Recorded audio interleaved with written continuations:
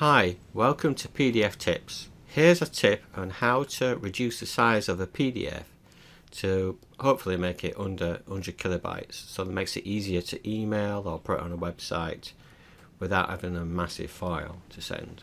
So for example, this file is just under 300 kilobytes. So I'm going to see how far I can reduce this without losing too much quality and make it acceptable to send. So double click on it to open it in Adobe Acrobat. You need Adobe Acrobat installed. If you don't have it, there's a free trial version from Adobe website. The link is in the description. So now once it's opened, you click on File menu, Save as Other, Reduce Size PDF. So I'm just going to go with the standard one first. Click OK. Choose your file name. And that's saved and done. So that's reduced it to 50 kilobytes already. And there's very little difference between the original and that. If I want to reduce it even further, say if you've got lots of images and you just need to reduce the quality to get it low enough to send as an email, click on File menu, Save As, Folder. In here, click Optimize PDF. Give it a new name. Go on Settings.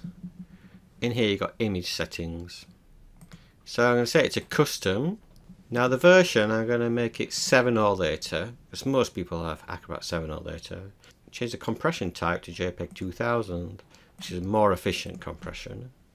And that's probably all you need to do, and keep the quality as it is, medium.